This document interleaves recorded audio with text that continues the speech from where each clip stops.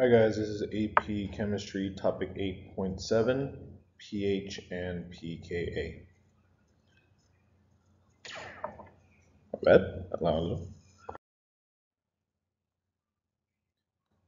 Today's objective, explain the relationship between the predominant form of a weak acid or base in solution at a given pH and the pKa of the conjugate acid or the pKb of a conjugate base. So we're going to look at the protonation of an acid or a base and how you can tell what it is based on using something called an indicator.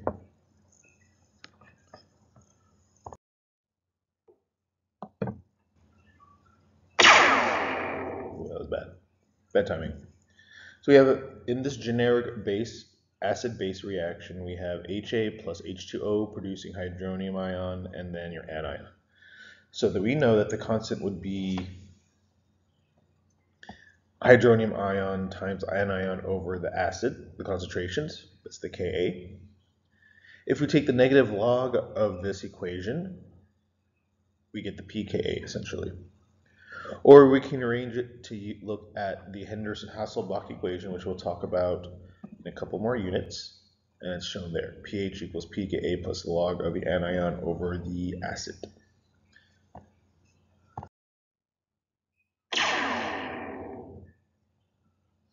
The pH of a weak acid solution will be equal to the pKa of the acid when the acid and the anion concentrations are both equal.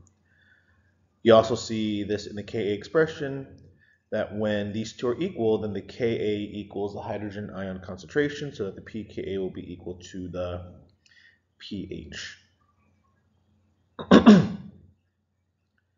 If you were to add more strong acid to a solution with an equal molarity of A minus and the HA, you know that reaction will shift accordingly. The Chatelier's principle predicts that the reaction will consume the addition of the acid, and in doing so will consume the A minus, producing more HA, and cause that ratio to change.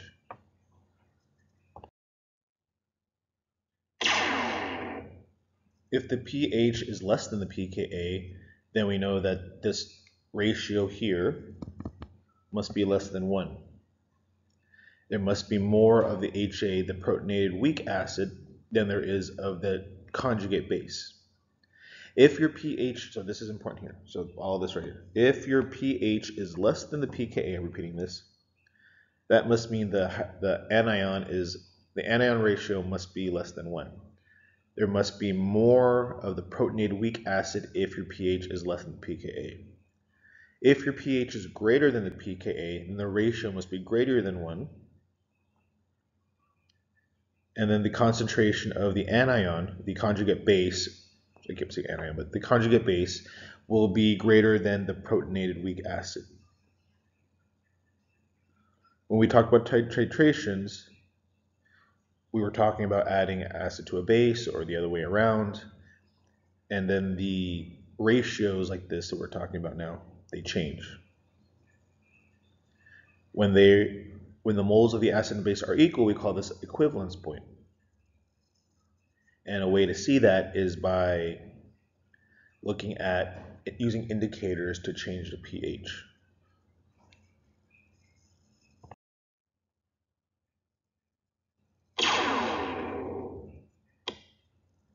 Acid-base indicators are useful in determining the pH of a solution without using pH meters.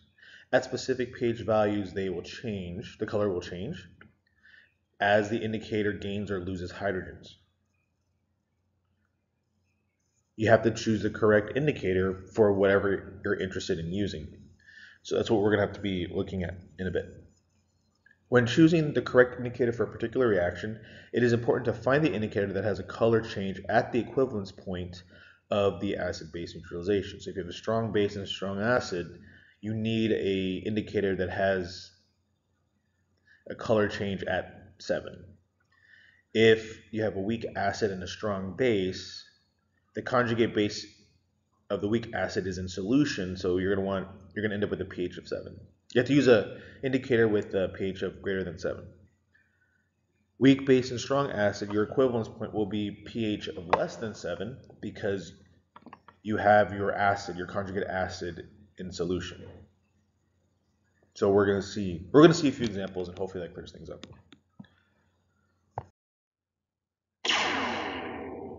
Okay, so you're gonna want to refer to this slide because the copies that you have are not in color, so you can't really tell what's going on.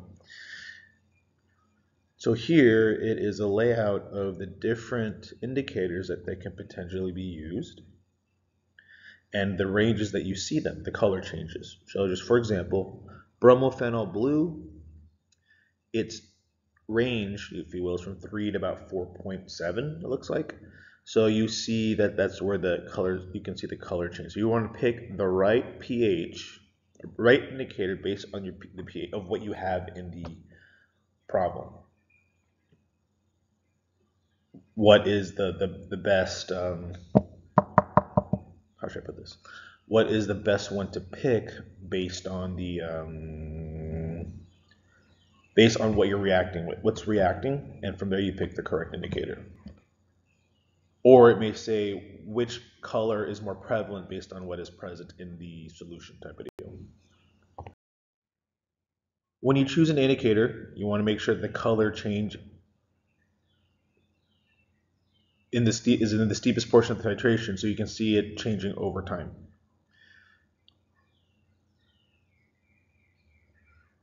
Find an indicator. Oops, I didn't do the sound. Find an indicator with a color change that corresponds to your pH in the middle. So, as you can see that's all right. So let's look at the first one: monoprotic acid and bases. All these are monoprotic. So a strong base, a strong acid. The pH change. It's all right here, obviously. So this is where the color change will occur. It's where you want it to be. So it's definitely in the pH of 7. That's where the equivalence point is, right there. If you have a strong acid and a strong base, strong acid added to a weak base, the pH looks like it's about 5-ish. So like that. And then you most likely have to pick the right one or know what is going to be present. Indicators strongly absorb light, so you can see the colors in solution, even at low concentrations. So in order for, this is something to kind of keep in mind, I guess, abstractly. In order to see one color over another, there needs to be 10 times more of the form, either the protonated form or the deprotonated form. That's what I'm talking about here. So the protonated or the deprotonated, meaning it's gone. So your indicator reaction can be shown as the following. So you have your protonated plus water produces hydronium ion and the deprotonated form because the proton goes to the water. Therefore, your hydronium ion times your deprotonated form over the protonated form, that's your Ka, and you can kind of just see what's going on with the Henderson-Hasselbalch equation. Excuse me.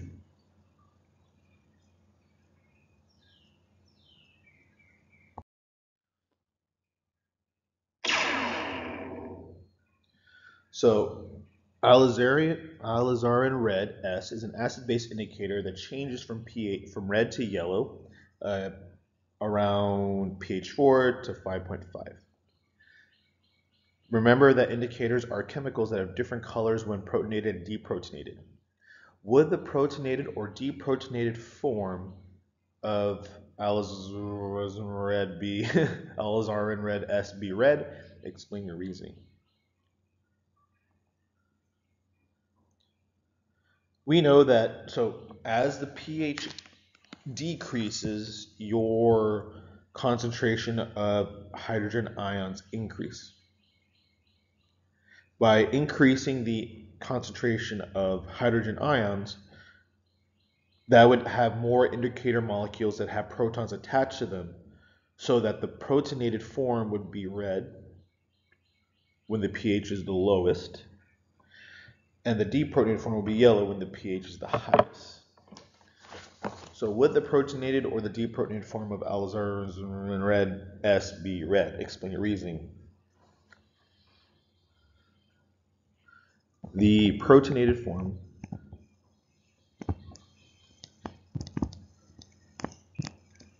would be red. Oh my God. Would be red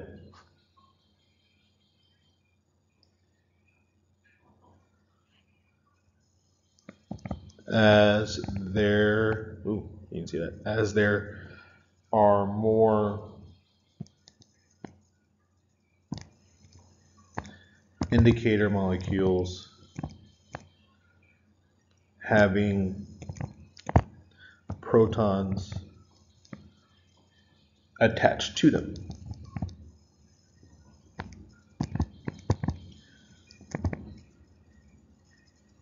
Since, or because, since,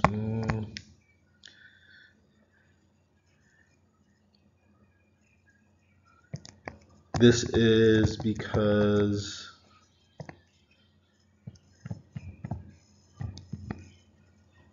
as the pH decreases, so the concentration of hydrogen ions increase.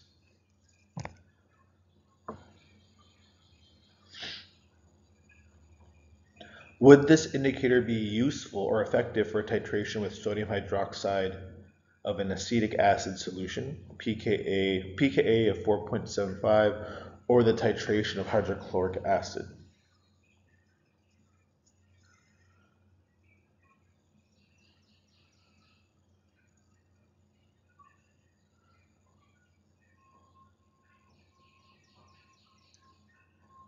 So when you're adding, so you're titration,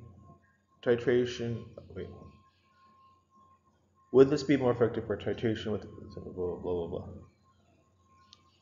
Would this indicator be effective for titration of sodium hydroxide with sodium hydroxide of an acetic acid or the titration of hydrochloric acid?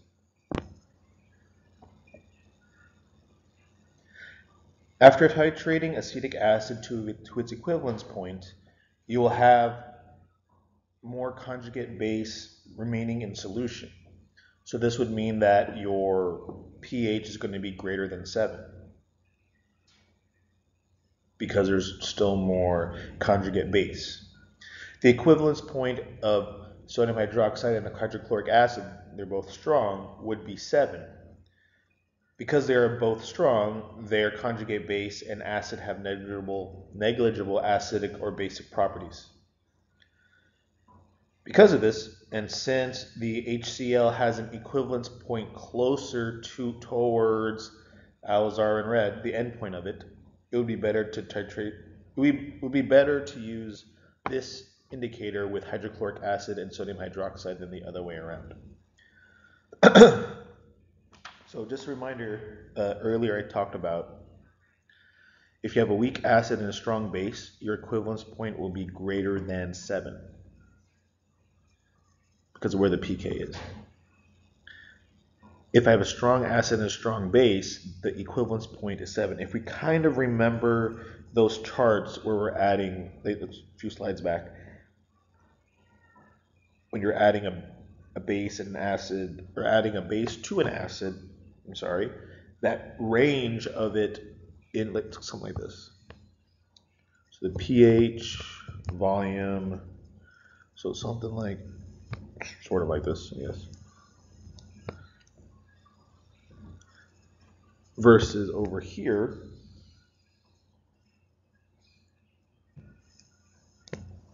so this range here where it is reaching its equivalence point is closer to this, it's closer to the range of the indicators over here compared to over here where the range is above, the equivalence point is above this range for this particular indicator.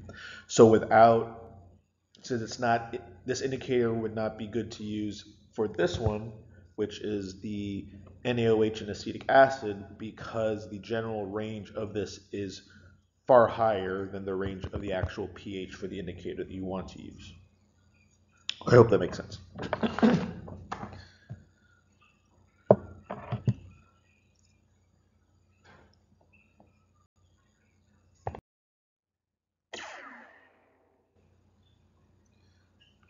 The pKa of nitrous acid HNO3 is 3.16. A buffer solution is made by mixing the acid and sodium nitrite. When bromophenol blue is added to the mixture, a blue color is formed or can be observed. Which species is present in a greater amount, the protonated HNO2 or the deprotonated nitrite ion? So let's look at, so what they may give you is they may give you a list like something like this.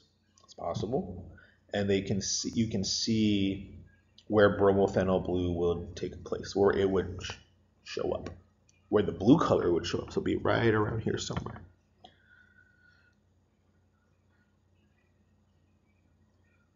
So of the two different forms, which would be in the greatest amount?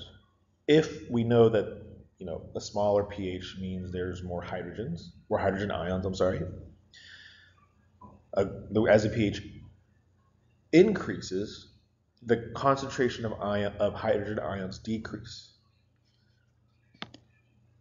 So which species is in greater amount? If we have a blue color, the deprotonated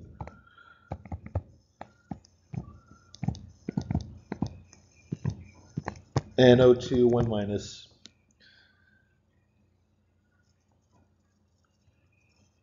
would be more prevalent.